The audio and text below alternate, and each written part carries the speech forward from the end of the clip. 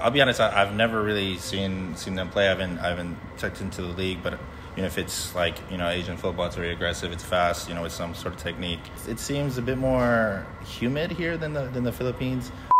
Can you share with us how's your impression when you come to Terengganu?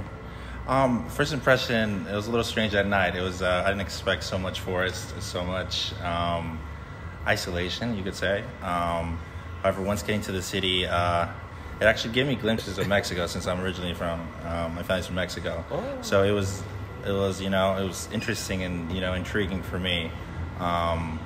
And yeah, just from the small little getaways, it's fascinating to see like another nation which is big on football. We down the road we have sand of little small pitches, basketball courts of futsal. So it's definitely enlightening, and it's great to be in a place where football seems like the main sport. So yeah, it's great impression. Okay, so how do you expect the match tomorrow against Terengganu FC? I'll be honest. I've never really seen them play. I haven't checked into the league, but if it's like Asian football, it's very aggressive. It's fast. With some sort of technique. It's going to be interesting, like compared to Bali, where you're going to have teams that are not scared to go forward to attack. I think that's good for the fans. Instead of reserved soccer, you get aggressive soccer, entertaining soccer, and I think that makes for a great match for both the people inside and outside. So after heavy defeat before this against Bali and CCM, how will you use tomorrow's match to prove yourself, to prove the ability of your team?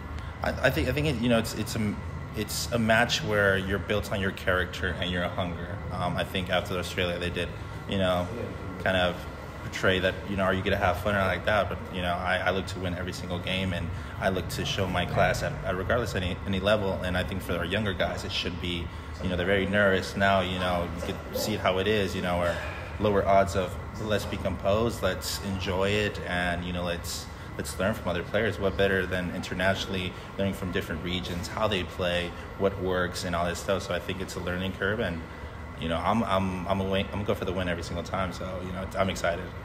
Just now your coach also said in the PC, the main focus is to learn. So in the previous two matches, what aspect you have learned?